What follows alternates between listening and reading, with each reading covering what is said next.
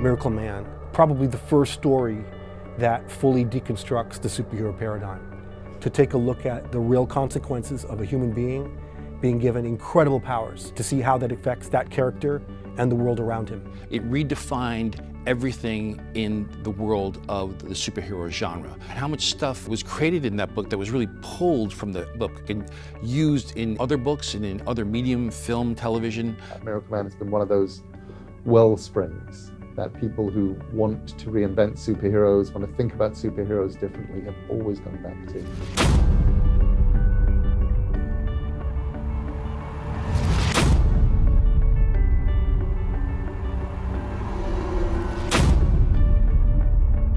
Having Miracleman here at Marvel has always been a dream come true. It's been one of those things on my checklist. It's thrilling to see us bring back this story, this incredibly important story, and bring to it incredible production values as well. Now we're going to reach out and give it worldwide attention. So that really sort of warms my heart, and I think it's a tip of the hat to Mick and the character he created. It's great to see that many people have access to this classic work, and to see it look so damn good as well.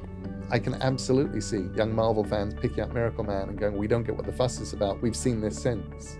Yeah, but this is the true thing, this is the true thrill, this is where it started, this is the source.